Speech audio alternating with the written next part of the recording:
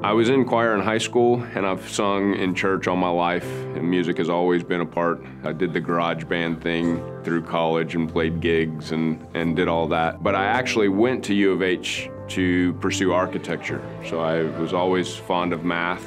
Math is all the way through music. There are so many formulas in music. There are so many progressions, the poetry of the text that we're singing, so the English aspect of that. There's so many cultural references in the music that we sing. In science, the overtones, the frequency. I'll talk to my basses, the lowest guys that are singing, and how they create sound in that register versus a tenor who's creating sound in the upper register. For those two voices to sound the same in an ensemble, they have to do things differently. At the end of the song, they stopped, but it had actually created vibrations in the piano because they were singing in tune so well that the sound carried on, and it just really shocked them and excited them to see, hey, we really were in tune.